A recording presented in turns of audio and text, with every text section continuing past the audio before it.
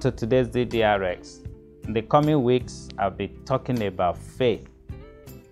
Hebrews 11:1 says, "Now faith is the substance of things hoped for, the evidence of things not seen." Faith is total dependence on God and a willingness to do His will.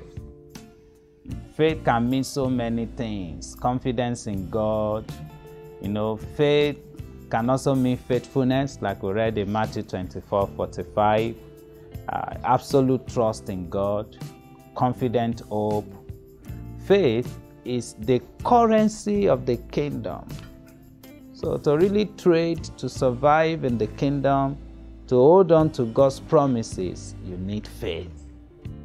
So the manifestation of our God in our life is as a result of our faith in Him. We please God by faith, we are saved by faith, we are delivered by faith, we are healed by faith. And the list continues. So faith comes when we seek God. Faith is God's gift to us. And anything that is not of faith is sin. So we receive God's promises by faith. So the promise of healing, of deliverance in this pandemic can be received through faith. Because God always demands faith from His children.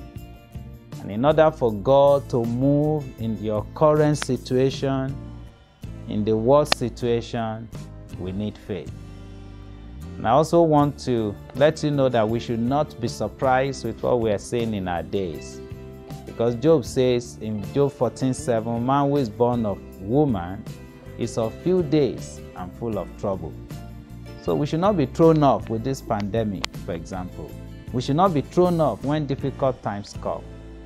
I want you to know troubles don't last. And that's the way faith talks. Because faith will look to Jesus in troubled time. Faith is trust in God, confidence in God.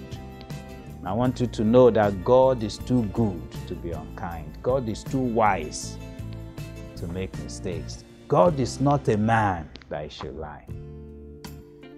I want you to hold on to Him. Hold on to His promises. Let your faith grow. Thank you.